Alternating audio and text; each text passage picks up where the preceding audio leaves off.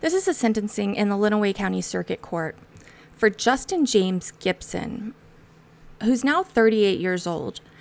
But back in December of 2000, he was 16 years old, and he pled guilty to second-degree murder of his grandmother back on November 8th, at the time he was 15 years old. So a 15-year-old is is convicted of shooting his grandmother in the back of the head with the family-owned .22 caliber rifle. He then left her body in a raised bucket of the front-end loader on a rural Rawlin Township property just west of the town of Adrian.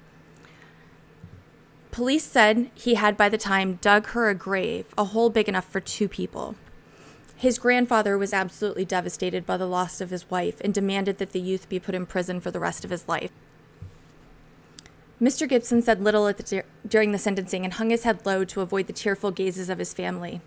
Only when asked by the judge whether he had anything to say, he spoke and said, "There's nothing I can do to change what I've done." He cried and said, "I'm sorry, I can't change it." His motive was thought to be money for drugs. All right. This is in the matter of the people of the state of Michigan versus Justin James Gibson, file number 2000-9028FC. I have Jennifer Bruggeman appearing on behalf of the Lenawee County Prosecutor's Office, and I have Tamaris Hennigan appearing on behalf of Mr. Gibson. This is the date and time scheduled for a resentencing under some recent changes in the law. And I want to commend both counsel for very in-depth briefs and responses, and I appreciate that. So, Ms. Hennigan, are you ready to proceed? We are, Your Honor. All right. And Ms. Hennigan, I did not receive where they updated the entire pre-sentence report, but I did receive a pre-sentence case report updating the information. Did you receive that? I did, Your Honor. Have you received everything you need to proceed today? I have been. Ms. Bruggeman, have you as well? Yes, ma'am. All right. And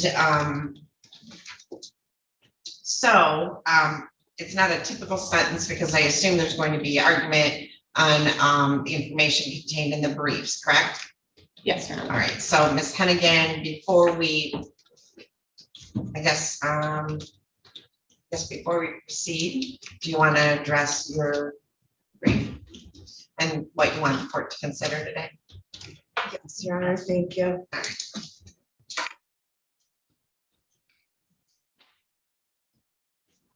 Trying to find average height. It was Rhonda. But Your Honor, I'm going to be very brief in addressing the objections that we made to the pre-sentence report and the recent objections that we made. They're based from our position solely on what we believe that the Miller factors require to be considered. And so in going through the one-page pre-sentence case report that we received, the updated or revised one, we felt that the state used the abbreviated Miller factors, while the actual Miller factors do go into more depth and require that more things be considered. So we know that this court reads our documents. We know that this court has reviewed those documents. And I'm not going to belabor that with going through all of those, just acknowledging that there were errors as to Justin's age at the time of the crime. He was 15 and not 16. And we do feel that that is the only thing that was addressed with regard to his age and immaturity, impetuousness, et cetera, that are required by Miller. And we thoroughly laid out our position on that. We also noted that they abbreviated factors. They used factors 3 and 4, whereas those should be just factor 3. And so we've combined those together and responded to any inaccuracies that were there. A very important note to us is that it was noted that Justin was never abused in his home. And since the time of this crime, as I noted, that was 23 years ago. People didn't talk about the abuse in their home 23 years ago, but since that time, Justin and his mother, his siblings have all come forward and they've had time to heal, time to go to counseling, and they speak very freely about the abuse that did occur in that home and had had any of them been reached out to, it's certain that they would have shared that information with MDOC as well. But you saw that there were letters of support there stating what they felt about the abuse that took place in the home back then and how that impacted Justin's life and their lives. In addition, we did not note that the pre-sentence case report addressed factors 4 and 5 at all of the Miller factors, one of those being simply whether or not had Justin been an adult and been more mature, could he have helped with maybe negotiating a lesser charge or a lesser sentence? They didn't address that, but we do not assert to this court that that would have changed anything in Justin's particular case. And then factor 5 being that the possibility of rehabilitation, and that was not addressed either. And so we have put in our objection and Justin's response that it's our position that not only is there a possibility for Justin to be rehabilitated, but that Justin has demonstrated that he has been rehabilitated for the things that he has done, not only taking advantage of everything that's been available to him as a lifer, but also helping to create new programming and seeing the deficiencies in the MDOC's current program and what life has had available. Justin has taken the initiative to help create new programming and continues to facilitate that, which has allowed him over his years there to continue to demonstrate his ability to be rehabilitated and how much he has actually succeeded with his rehabilitation. So I think that that's the main basis. And again, we would rely upon our brief that we've submitted being here.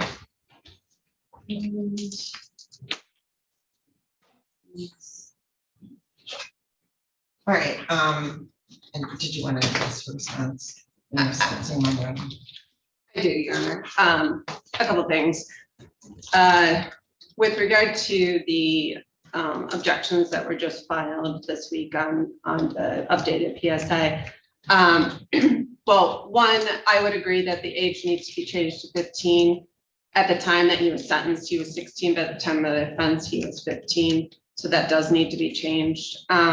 Also, the beginning sentence, 2 sentences in the updated case report, that's inaccurate. That needs to be removed. Those bills have to do with outlawing life without parole in general. Those are being proposed. That has nothing to do with this case. This case came back to the court, as it knows, because of People v. Stovall. The case she's referring to is the People v. Stovall. And this was a case that went before the Michigan Supreme Court, and the court ultimately decided that a sentence of life in prison without the possibility of parole for a defendant who committed second-degree murder while a juvenile constitutes cruel and unusual punishment and therefore violates Constitution 1963, Article 1, Section 16. And they remanded it for resentencing. And because of that, any juvenile who received a similar sentence is now up for the possibility of resentencing in the case, which is what Judge Anzalone is deciding right now. And that Mr. Gibson was convicted of second-degree murder and given life with the possibility of parole, which has been determined to be unconstitutional. So this court is directed to give a term of year sentence. I'm not going to belabor all of that, but again, those 2 sentences in the beginning need to be removed. The only other thing I would say with regard to the updated report and the objections, a couple things. The probation officer's duty under the law is captured in MCL 771.14 and the court rule 6.425. I know that the court asked probation to address the Miller factors, but really the ultimate issue is whether the information is getting before the court. That's what the case law says. So Ms. Hennigan has done that. She has supplemented anything that they believe needs to be addressed to the court, given information with regard to his institutional record, his rehabilitation as they see it. all those Miller factors have been addressed in one way, shape, or form, either through myself, through Ms. Hennigan, through the probation court, or through probation. So as far as the content of it, an updated PSI, really the obligation there is to just make sure that the information is presented to you. So I don't believe that we need to belabor that point as far as what probation is required and not required to do. And so with those corrections, the only other thing I would address would be the comment in the report that says he was not abused in the home. I could be wrong, but I believe that probably was referencing the grandparents' home. Yes. That's how I interpreted it, and there really is no evidence that I've seen that Mr. Gibson was abused in the grandparents' home by the grandparents. Now, if we want to add in that word grandparents' home, I don't know if defense would agree with that, or if they still have other objection to that, but that's how I reviewed it. I do think that there is information in the record that does support that there was some mental and physical abuse by his stepfather, and maybe also his father. But again, I think that that's in the record. So I believe that's what I saw as far as any kind of quote unquote inaccuracies. The only other thing I would say with regard to like the brief that was, or the objections that was filed, there continues to be a claim about, or not a claim, but there's a difference in story with regard to the offense itself and the facts behind it. And all I would note is that I realize what Mr. Gibson is saying now or has said in certain instances, but the agent's description of the offense at the time of the original sentencing was never objected to, was never raised on appeal. There was no issue with that. And so I would ask this court to consider that as far as from the standpoint of in evaluating Mr. Gibson's accountability and the remorse that he shows for what happened in this instance. I think I pretty much laid out, I had a lot to say, but at the same time, I think it is all laid out in my original sentencing memorandum. I didn't respond to this one time-wise. I didn't have time to. Really, I think as far as the Snow and the Miller factors that this court needs to consider along with Mr. Gibson's youth, the court is required to take all those things into consideration and is required, which this just was clarified in a case that came down the other day, is required to account for his youth as a mitigating factor. That's not an option of the court. So and even though the case law is kind of all over the place as far as what the court's obligation is, as far as stating on the record how the court considered it, I would ask this court to address that to the extent they can to avoid any future issues about appeal-wise and what have you, because it is a new thing. Obviously, this court has never done this before, and it's new in general in the state of Michigan. So I get the difficulty here. One, we're 20-some years from the original offense. It's difficult to do. It's like looking hindsight at things. And so lastly, Ms. Berman, you said a case just came down? Yeah, so it was Boykin, which actually not just like this week came down. no, but Boykin, so that came down a while ago, but at the same time, it's been going all over the place. Right, it's 510 Mich 171.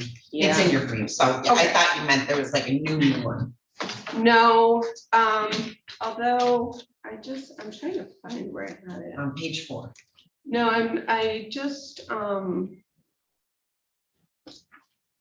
Give me one moment, Your Honor.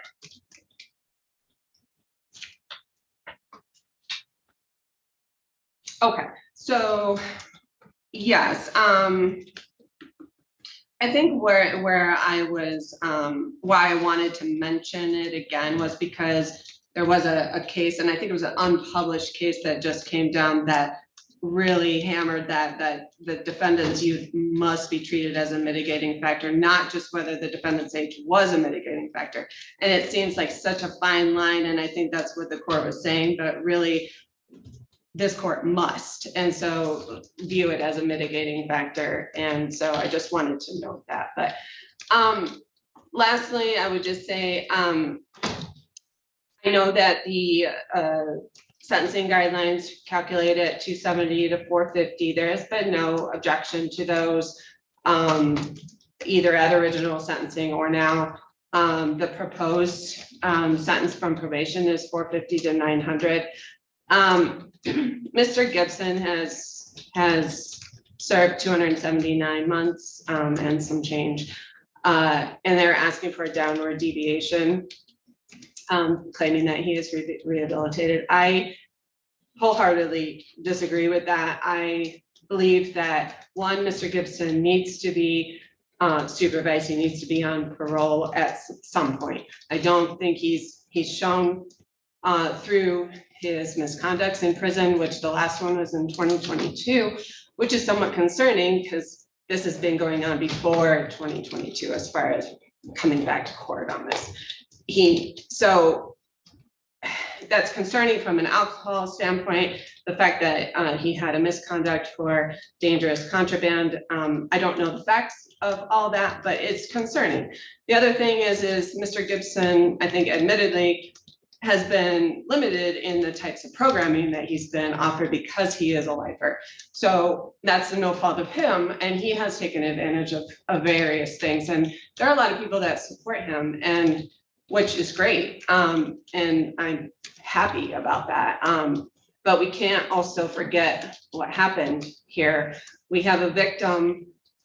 We have two, Miss Myers, obviously deceased. Mr. Myers has since passed away, and so he's not here to speak. And I don't know how he would feel today. All I know is how he felt at the original sentencing, which was not to let Mr. Gibson out ever. And I would ask the court to take that statement that I reiterated in my brief, as well as it's in the sentencing record, take that into account. The other thing I would just say is that, again, the changing statements of what happened on the date of the incident, the accountability that seems to shift depending on who he's talking to or the purpose. And so while I'm not in his mind, obviously, but his psychological evaluation, which I know he has issues with as well, but that did raise some issue with remorse and accountability. And again, I have a hard time with the changing of the story and what happened.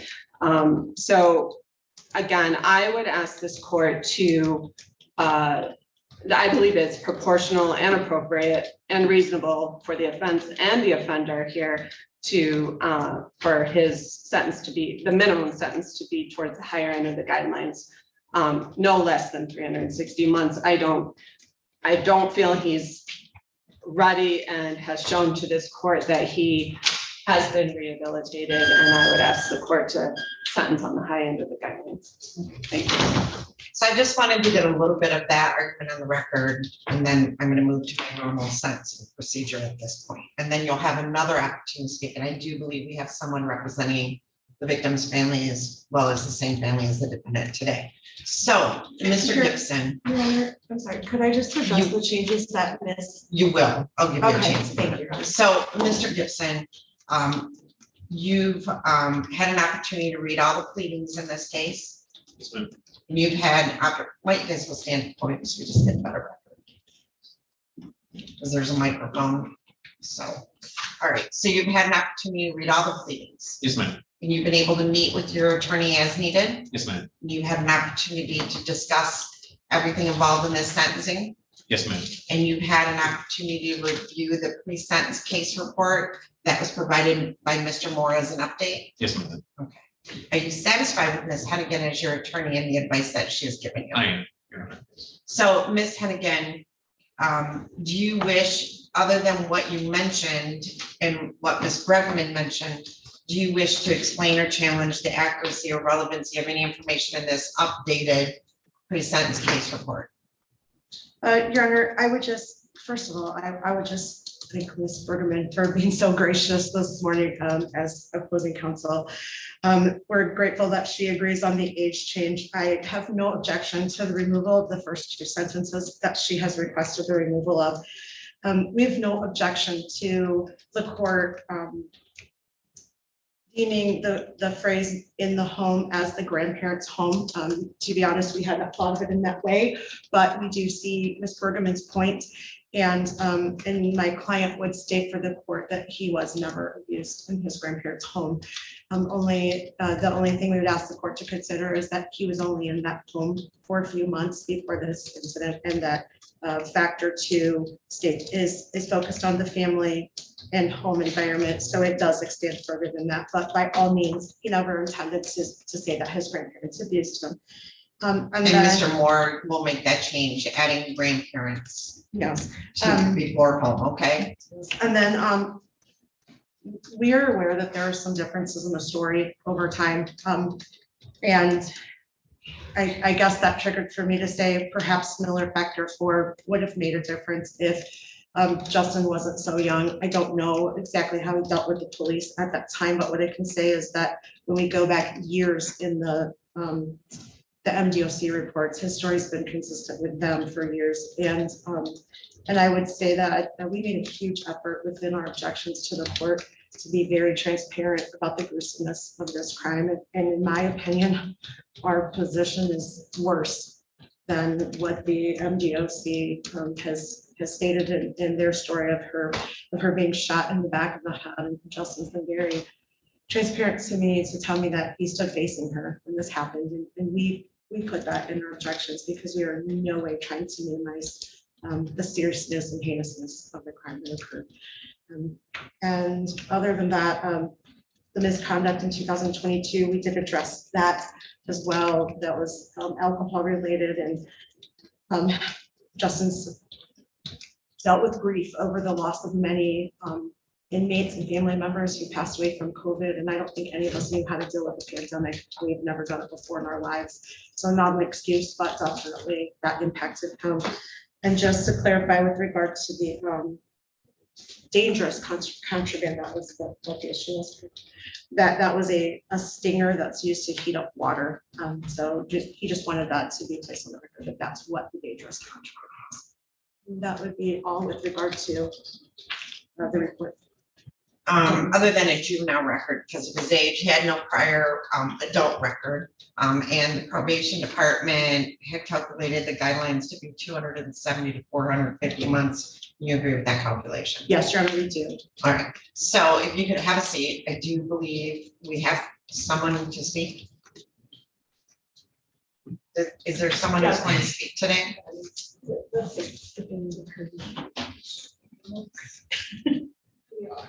I don't know. You're going to stand. Okay. So are we all speaking or are we just I'm supporting just one speaking. speaker? Okay. Just my mom and my sister. Okay. So can you state your name for the record? Betty Ellis. And what is your relationship to Mr. Gibson? He's my brother. Okay. Is that his mother as well? Yes. Okay. And you are, Heather Jessup, and you're, his oldest sister. got it. All right. So you have a statement you'd like to make? Yes, I would. So we are speaking on behalf of the victims. I would like to start off by saying that what I'm about to read is not just my words.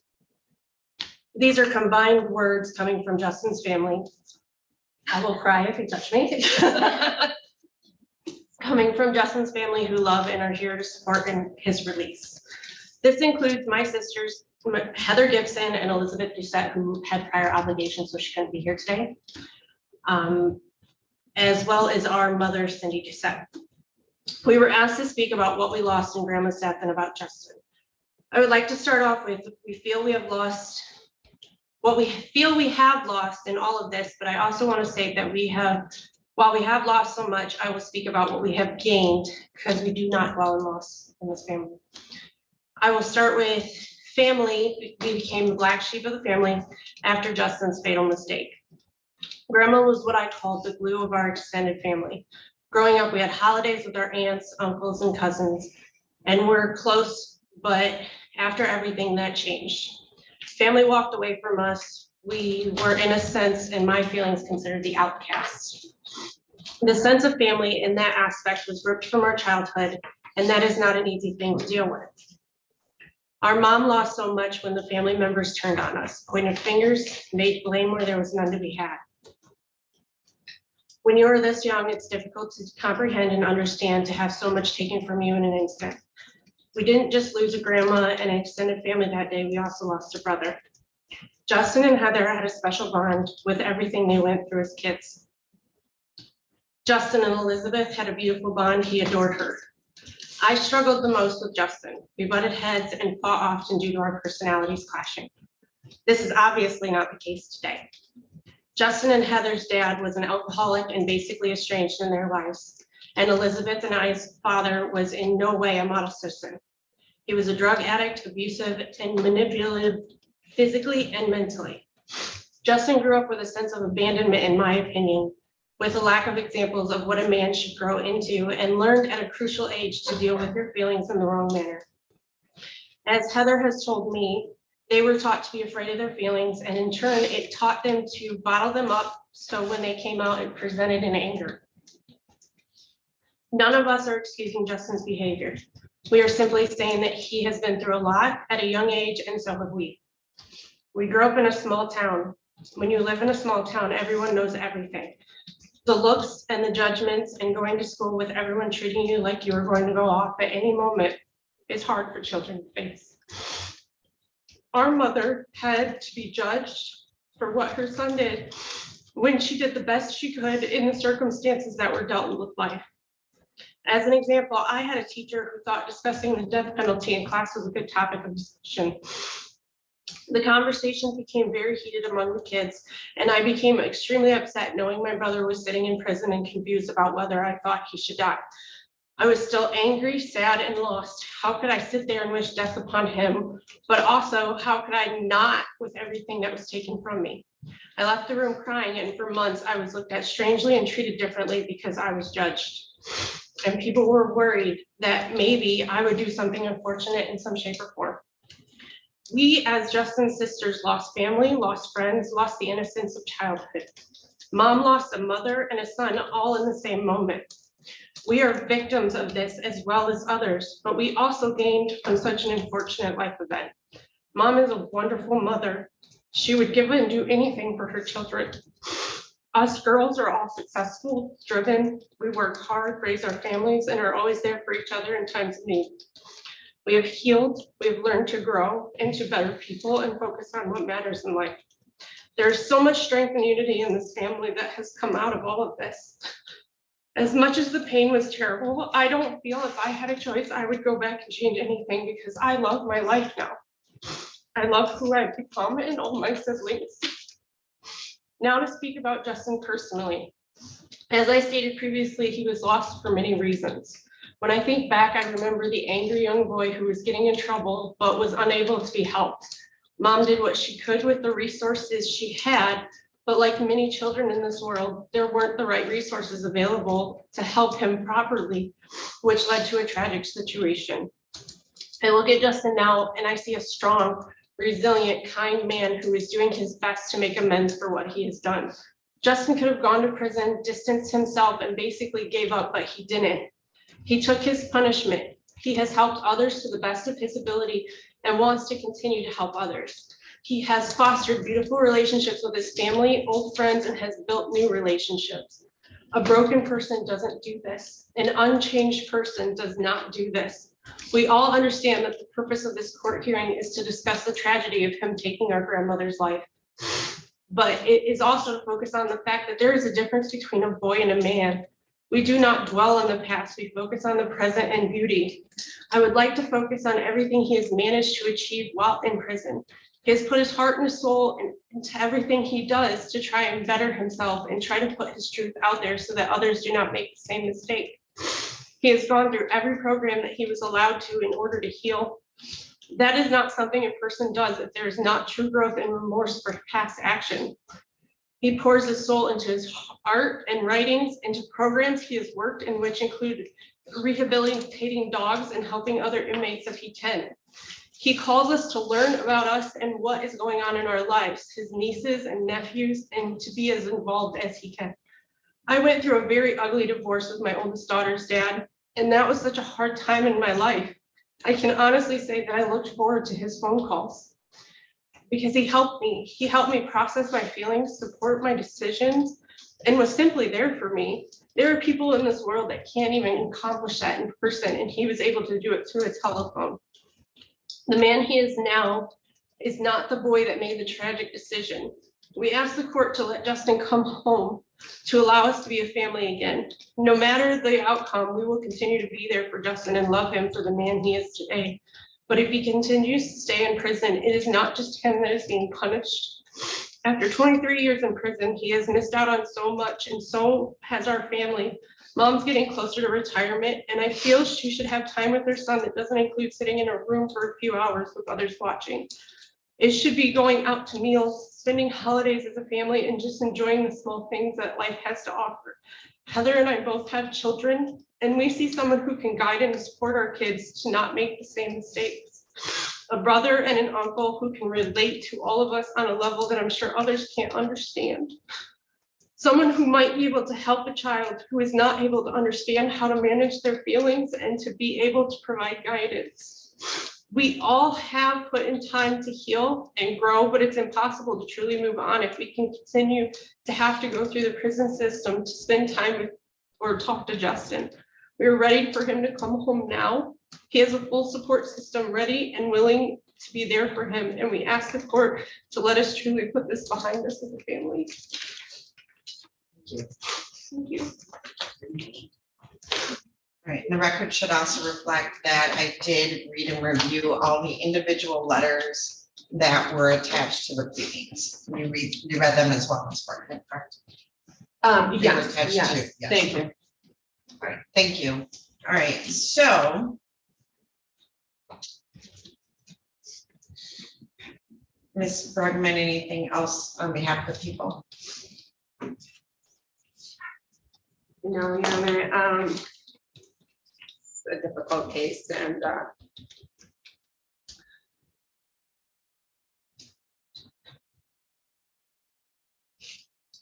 let's leave it in your discussion.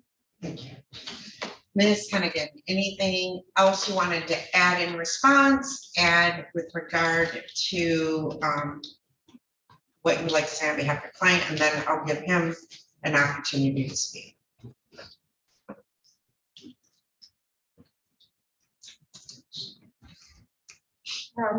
Do we want to take a? No, we're good. We're gonna do this. Okay. Hi. I agree with Ms. Bruggerman. To date, this has been the most difficult case I've dealt with. We want to thank Justin's family as the victims of this crime, that they have been able to speak what they need to say as victims, but also acknowledge who he has become. So today, Your Honor, we're asking that the court and the community take a page from their book of forgiveness, and consider their willingness and capacity to heal as a family.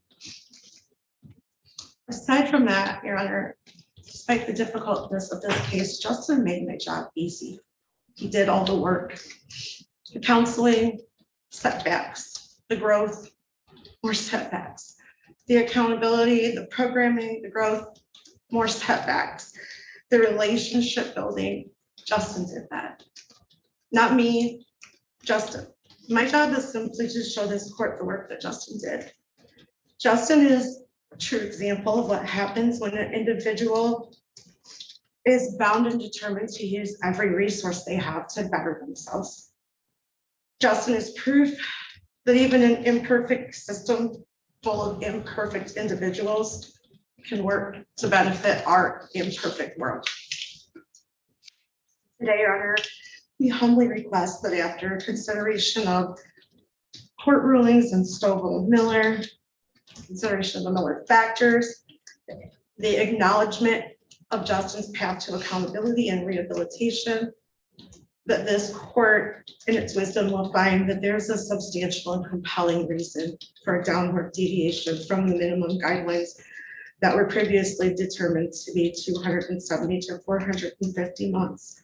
And we ask that you sentence Justin to a term of years not to exceed 279 months and grant his immediate release. So the offense took place in June of 2000. I think I mistakenly said November earlier based off of a newspaper article. And in December of 2000, he was sentenced to life in prison. I believe in the sentence it said with the possibility of parole, but I'm not positive. So with the resentencing, it has to be a number of years specifically. The prosecution is asking for 360 months, which would equal 30 years, which would mean he would serve 7 more years. The defense team is asking that he be released immediately and just be given time served. Personally, the one thing I found interesting was when the prosecution said that he hasn't had access to a lot of the court services that are considered rehabilitation services because he was serving a term of life, which, why? The services are there. He's there. Let him do them. Why would you not let him do those? I don't understand that. That really bothers me. All right, so Mr. Gibson, come stand at the podium next to your attorney. Is there anything you'd like to say on your own behalf before the court? Yes, ma'am.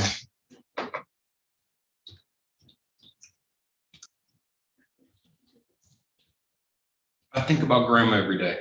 The decision I made to take her life, to take her away from everyone, all the pain, the heartache, the emotional trauma I have inflicted on so many.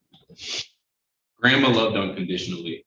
She loved, cared, and fought for me. I'm so ashamed that I took her love away from others. I am ashamed that I was loved. I did not know how to love for what it was. The impact of taking grandma's life was devastating. I think of grandpa losing the love of his life.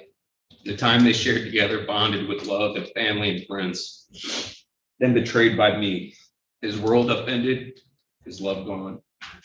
The emotional and mental trauma I have caused, the loss, the sadness, the void I created in his life. Aunt Connie and Uncle Steve, Mom, the pain they have felt from losing their mother, the love and nurturing now gone, the anger, the tears wept. I am the cause of unimaginable heartbreak. I'm bothered by the knowing I have caused so much pain in so many family, friends, and neighbors. Amber, Hannah, Charlie, and Luke, my cousins. My grandma will not see how you have grown. I took away the opportunity to create so many happy memories with her. I wish I could give you mine. I took away so much. My sisters, Heather, Betty, Elizabeth. The reach of the pain I have caused has traveled farther than I can ever imagine. Family, friends, neighbors, the community, the officers and prosecutors who have worked on this case. I'm ashamed of what I have done. I'm ashamed of the negative impact I have had on so many. I would not be here today if not for forgiveness. It has been the forgiveness of my mom and sisters that have taught me to forgive myself. I hated myself for so long, yet they continue to love me.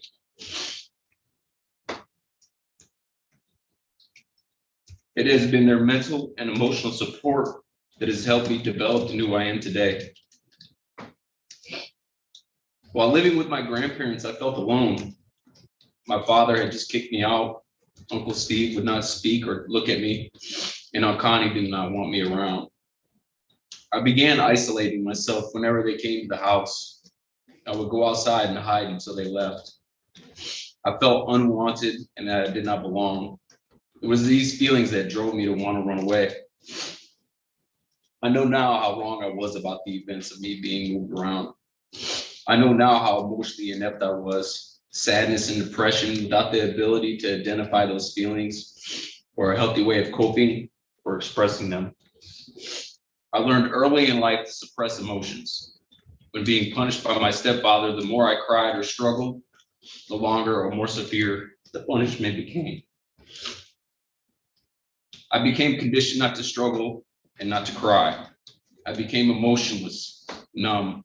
The only emotion I expressed was anger, all in unhealthy ways. While sitting in my cell at Marie Spear campus, I was crying. I asked by a staff member why I was crying. I told him because I had killed my grandma. He told me I was only crying because I got caught. This just reaffirmed my distorted thinking that showing emotions is bad. Sadness is a feeling to be suppressed. I then spent a little over a decade in prison, self-medicating to avoid shame, sadness, and depression. I finally reached my bottom in 2010. At that time, I was back in level 4, drinking heavily and taking prescription medication. Much of 2010 to 2012 is a blur. Except for when I began to question myself. What is it I want in life? What am I doing? How am I going to get there? I would call and talk to Grandma Mary twice a month. Then one day I was told she was being placed in hospice. I called again and was able to talk to her one last time. Her husband said she woke up and I was able to talk to her. The next day she passed away. I broke. It was as if all the sadness in me was spilling out. I cried drunkenly for most of the night. When I got up the next morning and looked at myself, I knew that I needed to make a change. I was not sure of what, but I could not continue with the same habits, same friends, and expect my life to change. In my moment of grief, I had another sobering realization. All that sadness and pain I felt, I am the cause of those same feelings and so many others. Never again do I want to be the reason people feel those emotions. In early 2013, I was moved to Kinross. Here I was tapped to help the NLA and Natalie develop a self-help program for lifers to better prepare us for the parole board. Honestly, I knew nothing, little. I was more a student giving feedback. Amazingly for me, it was this program and being part of facilitating that was more therapy for me.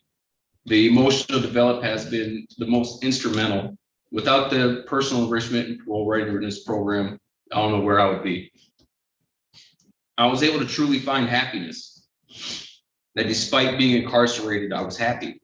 I was allowed to be happy. I discovered that the one true control I have is over myself. So I concentrate on me, what I do to control my feelings and how I respond to them. I treat everyone with respect and dignity because it is right, and that is how I want to be treated. I'm not infallible. I spent so long with the belief I could earn a parole, and that belief had yet to be challenged. On my 20-year life of review, I was told I could not earn a parole. That was difficult to process. Then COVID hit the compound. I watched as friends and peers became devastatingly ill, being taken away in ambulances, some passing away. It was a very helpless time with loss and grief. I fell back to my old coping mechanism, drinking. The significant difference was I knew I was grieving. I knew I was self-medicating. Hope found, hope lost, happiness found, happiness lost. It was an experience I needed. Life will not always be full of joy and happiness. Without having gone through that loss of hope and loss of happiness, I would not have discovered I am capable and in control of how I respond to my feelings. I found that I have family and friends that I can share my struggles with. I had discovered it's more productive to talk about negative feelings rather than dwell and languish in them. With sobriety comes clarity. I share this newfound sobriety with Jacqueline, who I talk to often.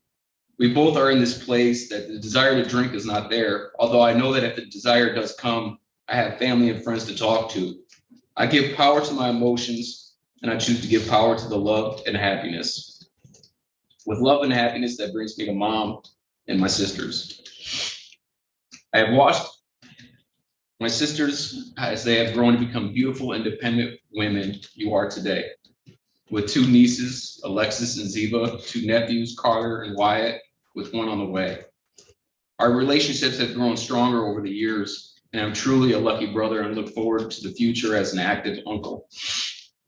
Mom, I saved to talk about you for last. Without you, none of this would be possible. You have experienced so much heartache that I am directly responsible for. Through it all, you continue to love me, even when I did not love myself. I felt undeserving of love, still you did not give up on me. It was your unconditional love and forgiveness that has shown me how to love and forgive myself. The future is unwritten. The one thing that has remained constant is that how I treat and interact with others. Everyone is entitled to dignity and respect. I know I am not alone in this journey, and I'm excited about what the future holds. And I thank you for the opportunity, and I thank my family for being here today. Ms. Hennigan or Ms. Bregman, anything further? Your Honor, I would just note that the individual that Justin spoke of, Jacqueline, who has supported him in learning how to cope with sobriety, it's very important today, supporting him as well, and it tends to be a constant in his life. Okay.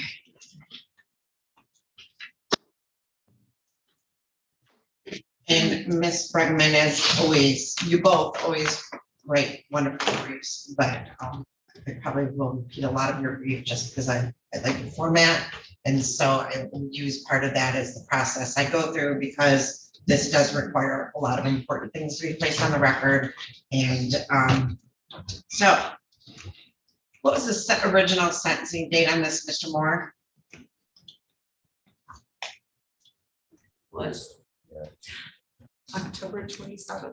No, December 20th. December December 27th of 2000. 2000? That's correct. December 27, 2000. All right. So defendant was charged with multiple counts in 2000.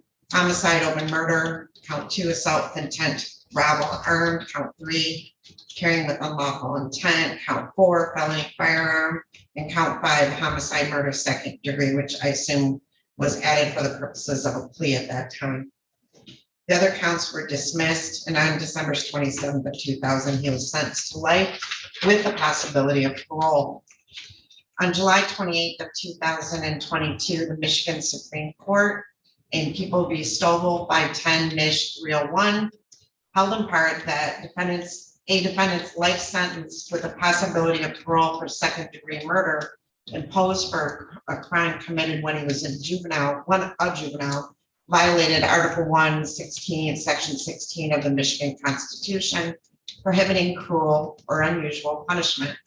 The court vacated defendant's sentence in that case and remanded to the circuit court for resentencing. And that's why we are here today. Defendant, at the age of 15, deliberately planned to kill both his grandmother and grandfather, Betty and Richard Myers. He resided with his grandparents, who had cared for him on and off throughout his life. The original PSI, dated December 26 of 2000, detailed the voluntary account from the defendant after being taken into custody. The court does note he was 15 at that time. On June 30th, while both of his grandparents were out of the house, he had dug a hole in the backyard of his home with his grandfather's backhoe, practiced shooting the .22 caliber rifle. When his grandmother returned home, he shot her, then dragged her and put her in the bucket of the backhoe, making sure to lift it up to hide her from view. He left. He went with a friend to the mall. He returned home, took the gun outside, and lied in wait for his grandfather to return. He did not, even though he had planned to shoot his grandfather at that time. The rest of the day, he hid in different areas on the property, waiting for the police to arrive. He saw his grandfather and heard his grandfather find his grandmother's body. He admitted to taking money, an ATM card, credit card, and a key from his grandmother's purse. At the time, at the age of 15, he stated the reason he wanted to kill his grandparents was because they lectured him. It's almost 25 years later, we do recognize he was at the age of 15 at the time this occurred, and those statements were made. His grandfather, Richard Myers, did speak at the original sentencing, and that is included in a transcript as well as part of Ms. Bregman's pleadings and acknowledged by Ms. Hennigan in her pleadings.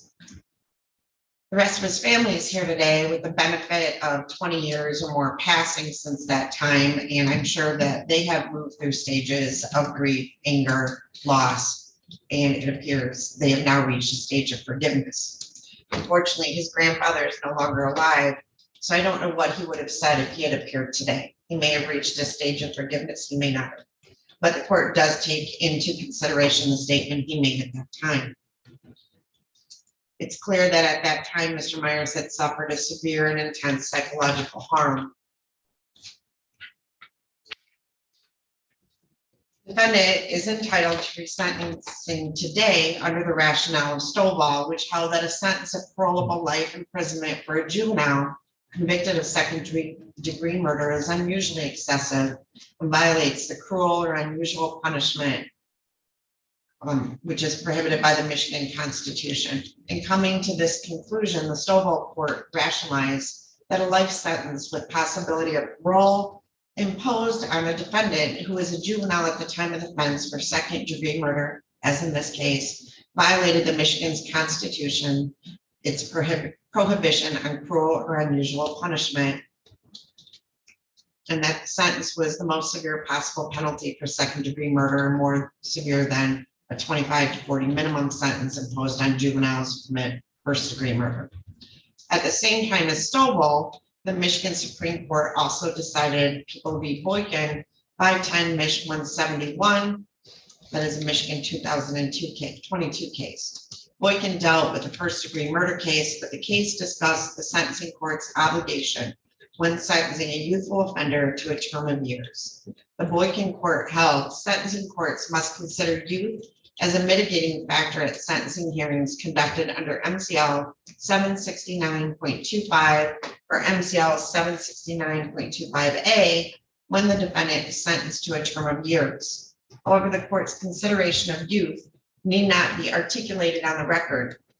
Therefore, the Court of Appeals was correct when it held that there is no constitutional mandate to make specific findings on the record as to the Miller factors, but that sentencing court should be guided by the Snow factors, which necessarily include consideration of youth as a mitigating factor. Lines 323 Mich. Abbott 352. People v. Boykin 510 Mich. at 196. Although the defendant in this case addresses the Miller factors in his mitigation and resentencing memo, MCL 769.25 and 769.25A only apply to cases in which the prosecutor seeks a life without parole sentence, which is not the case here. That said, and I agree with Ms. Bregman on this, there have been few cases interpreting Stovall, and it is unclear at this time if the reviewing courts will require the trial court to also consider the Miller factors in second-degree murder cases. This very concern was raised by Justice Boonstra in his concurring opinion in the unpublished case People versus Abatoy, issued August 18th of 2022. The Supreme Court in Boykin stated that sentencing juvenile defendants who were convicted of first-degree murder is an exceptionally daunting task for trial courts. I would further add, sentencing any juvenile or adult offense is daunting.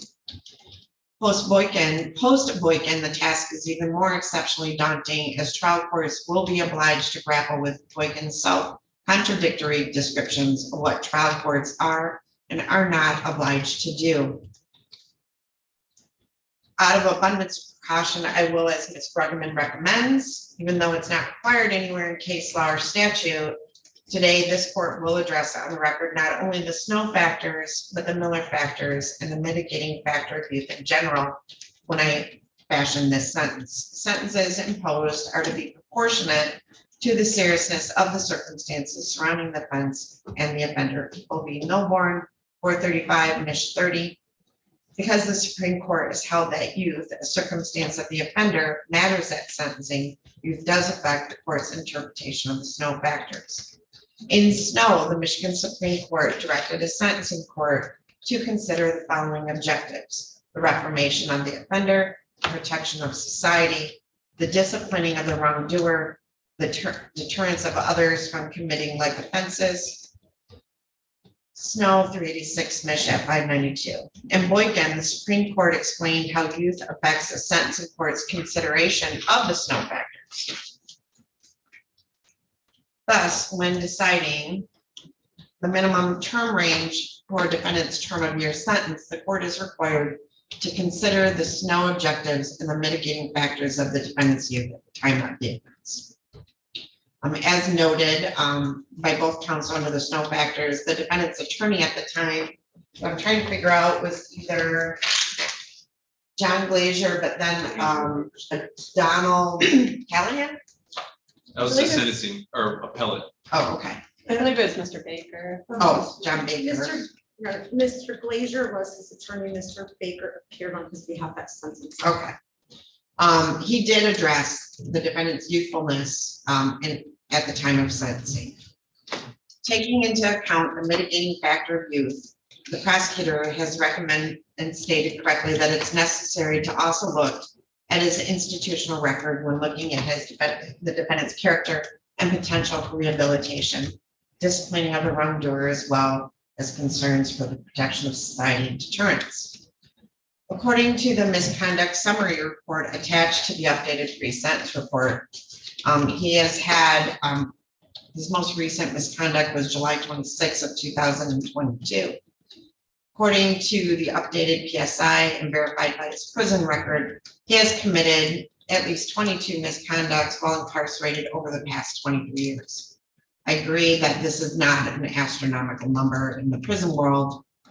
And a third of them have appeared in the last few years, but Ms. Hennigan, as well as Mr. Gibson, has addressed both his mindset and the factors that contributed to what he believes caused him to commit those misconducts.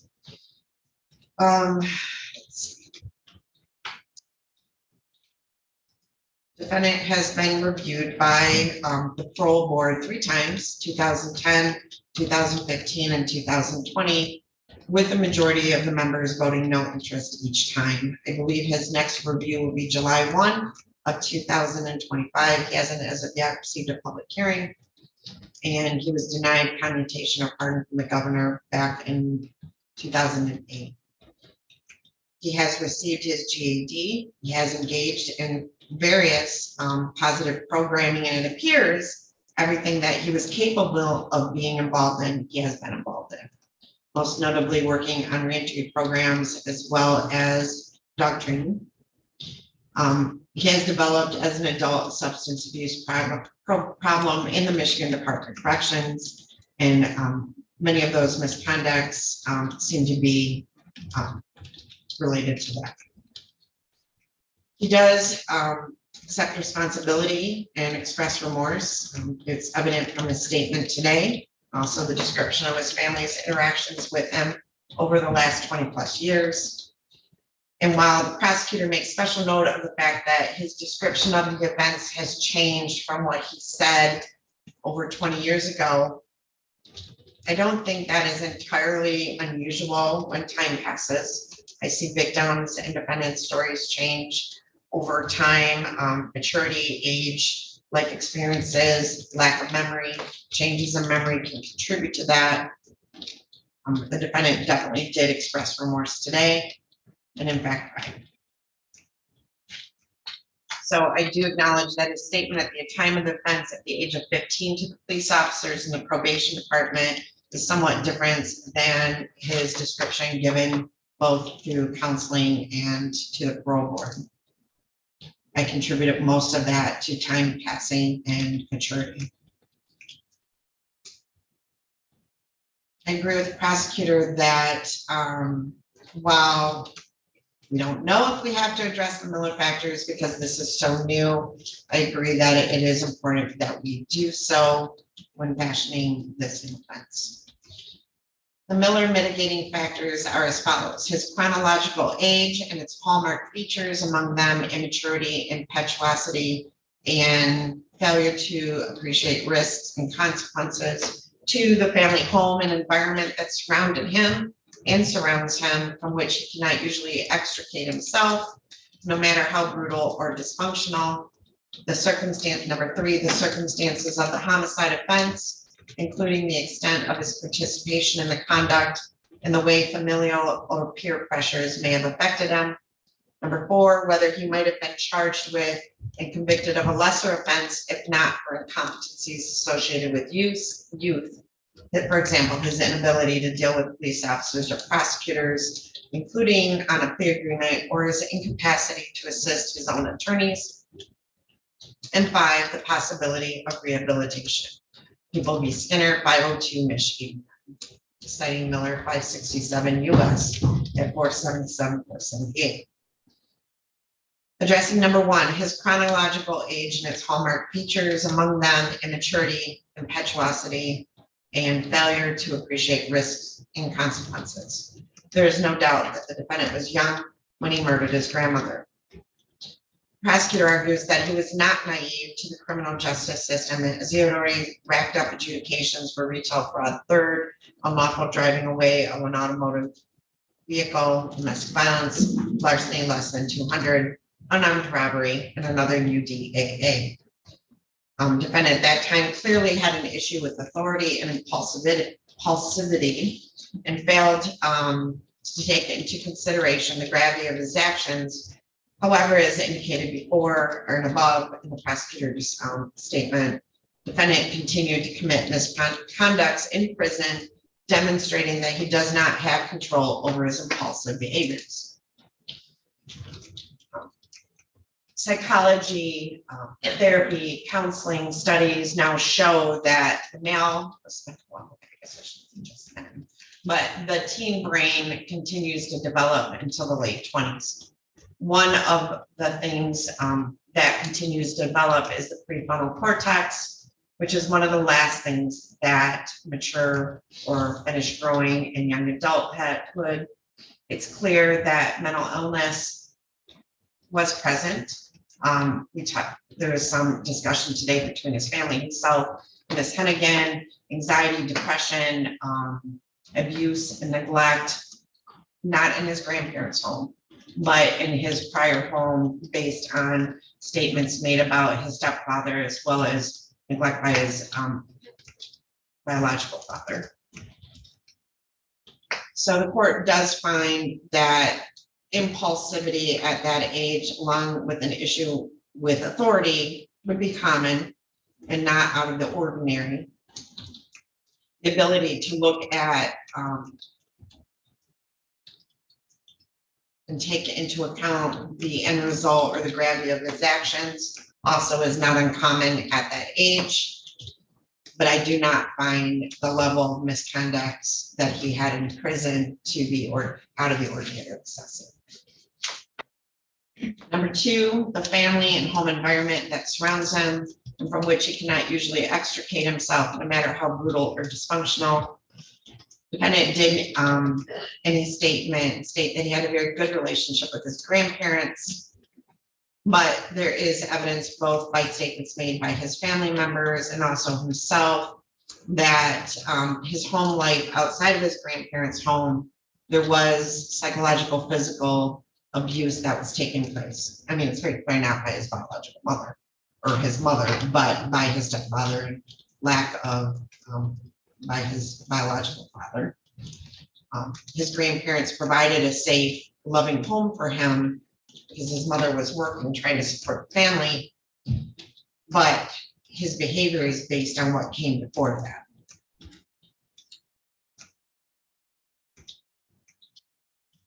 So I do find that he was in an environment before his grandparents that did have abuse Number 3, the circumstances of the homicide offense, including the extent of his participation in the conduct and the way familial or peer pressures may have affected him. Defendant on his own accord did, without the help of anyone, plot to kill both of his grandparents. Nobody asked him to do it. No one helped him to do it. So I don't find that there was any peer pressure or family pressure to commit these offenses. He carried them out on his own. But I do find that the abuse and neglect he had been exposed to could have impacted, would have most likely impacted his behavior at this time, as well as his prior juvenile record. Number 4, whether he might have been charged with and convicted of a lesser offense. If not, the incompetencies associated with youth. The court agrees that there is no evidence from the record that 1, he would have been charged with a lesser offense because he was charged with homicide over murder and he pled to a lesser offense. But the court also finds that there's no evidence that he was unable to participate in discussions with his attorney or didn't understand the proceedings in any way. Number 5, the possibility of rehabilitation. Parties all agree that he has completed programming available to him successfully. And while that does not mean that he has been fully rehabilitated, it does mean that he has made an effort to better himself. Today, as well as in his statements to family as expressed by that family today, he has expressed remorse for what he did. And he also did acknowledge that there was abuse with his father and stepfather, and his upbringing with them, he believes, turned him into the 15-year-old child that would do this. He did have a psychological evaluation in 2020, and the psychologist at that time stated he doesn't appear to present with empathy or regret. He shows no emotion when answering the questions and stated his answers in a matter-of-fact way. When asked about his grandfather, he said he wrote him a letter years ago and he gave it to his mom, but his grandfather would take it, and then he died. A 15-year-old child to the man he is today, a lot of time has passed. He has dealt with it. He's had to tell this story over and over when dealing with counselors and psychologists and parole boards. And I don't find that this is enough to determine that he has not taken advantage of rehabilitation available to him. The defendant in this case is asking for immediate release. The prosecutor, finds this inappropriate when you take into account the above factors, the gravity of this crime, and the psychological evaluation. He has struggled intermittently with substance abuse. And I know it exists, but I'm a little taken aback when you hear about people struggling with substance abuse in the Michigan Department of Corrections, but it exists. It's not allowed. We know alcohol and substance abuse is not allowed in the Michigan Department of Corrections, but we do know where there's a will, there's a way.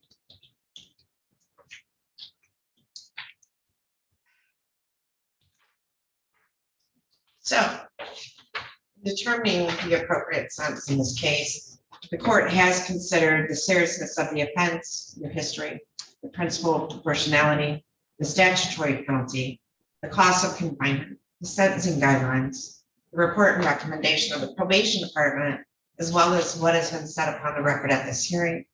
The criteria and the reasons for the sentence are the nature and gravity of the offenses, the offense, the discipline appropriate to its commission, deterrence against repetition by you and by others, the potential for reformation, vindication for the law and the protection of society. The recommendation in the updated report is for the defendant to serve 450 to 720 months. Is served at this point. Yeah.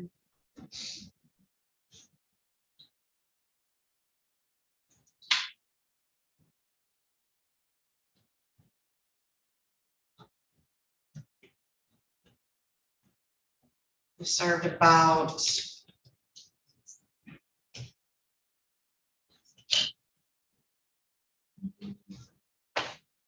served 8,382 days at this point,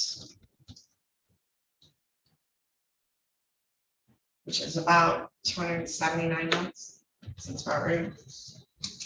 The recommendation, as I said, by both the prosecutor and the public or probation department is for a sentence of 450 months to 720 months. This court, while I do not agree that sentencing under the guidelines would be appropriate in this case, based on the nature and the gravity of this offense, I do feel that Mr. Gibson, under those mitigating factors, has made progress and worked hard, he has the support of his family. He has maintained connections with them. At the time he does get released, he will have those support in place as he continues his life. So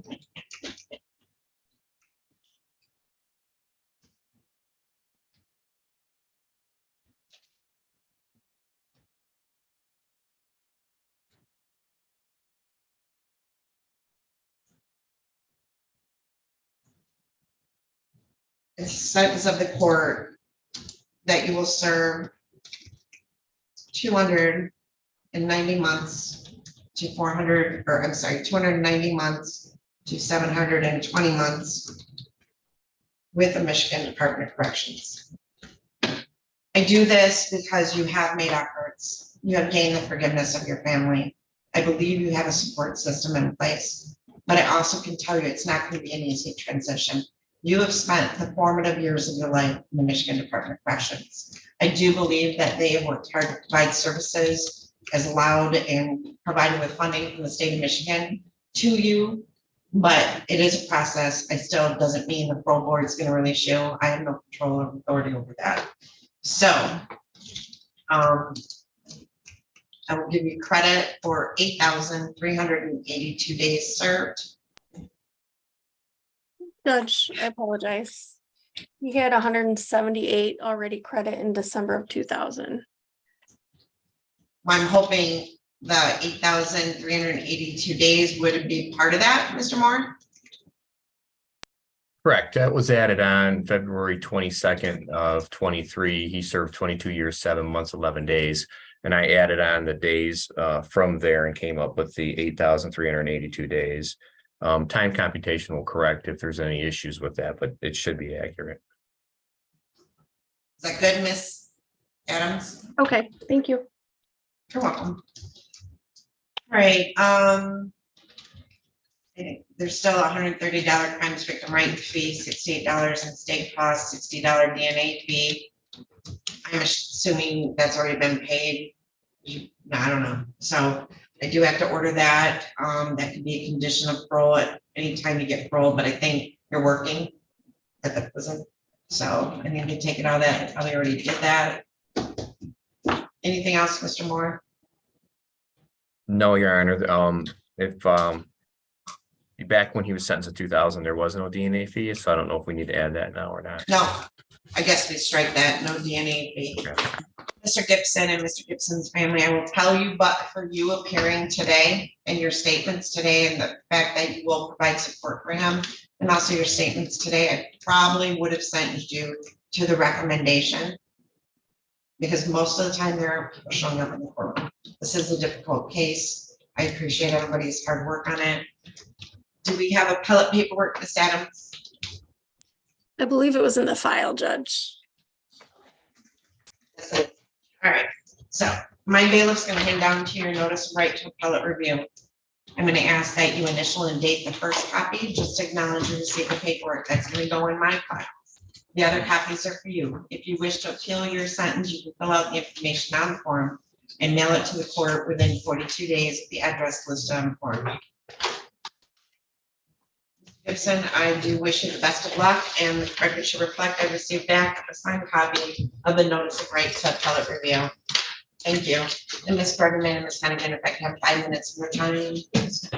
2 minutes, maybe.